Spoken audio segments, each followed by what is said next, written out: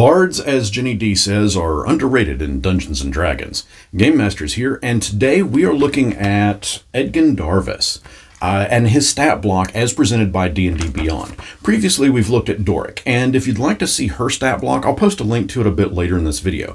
Edgin is portrayed by Chris Pine in the new Dungeons & Dragons movie Honor Among Thieves, but the stat block here is going to be his pencil and paper version.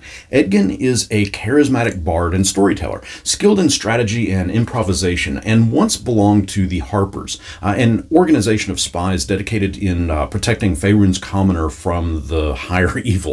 Edgin has turned to thievery to provide for himself and his family, stealing only from those who he deems deserving. His leadership inspires his crew, but his past exploits have drawn attention, and he must now face the music as he confronts those who have wronged him. Before we jump into Edgin's stat block, I've got to thank today's bardic supporters, DJ Vu, Rod Batten, and Louis Alanis. You guys, your support means a lot, and I thank you kindly. Edgin is a human, chaotic good bard with an armor class of 14 and 110 hit points. He has a movement speed of 30 feet. His strength is 14, dexterity is 16, his constitution is 14, intelligence is also 14, his wisdom is 16, and a charisma is 18. He knows only common as a language, and his challenge rating is 5. For actions, Edgin can make 2 reinforced lute or short sword attacks. His reinforced lute is battle ready, meaning it can withstand a dish out blow after blow and can do 1d8 plus 2 bludgeoning damage plus 2d10 thunder damage. His short sword can deal 1d6 plus 3 piercing damage and can also deal out 2d10 thunder damage.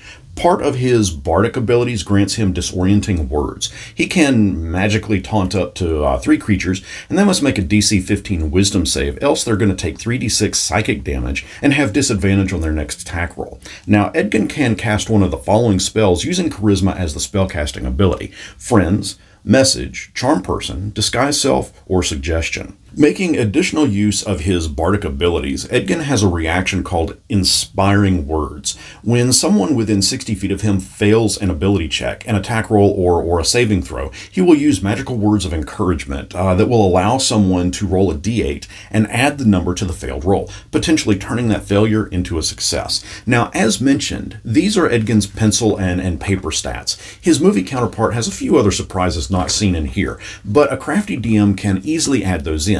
What we're presented with, however, will certainly be enough if you wish to add him into your session and just see where it goes. I'll leave a link in the description as to where you can find Edgin's stats, as well as others that appear in the Honor Among Thieves movie. And if you'd like to see the videos that we showcase about them all, be sure to bookmark this playlist. What's something that seems to be missing from Edgin's stat block? And what stat block from the movie or abilities from the movie would you most want to see in his pencil and paper stats? Let me know down in the comments, and until next our paths cross, may you not find a reinforced lute smacked upside your head.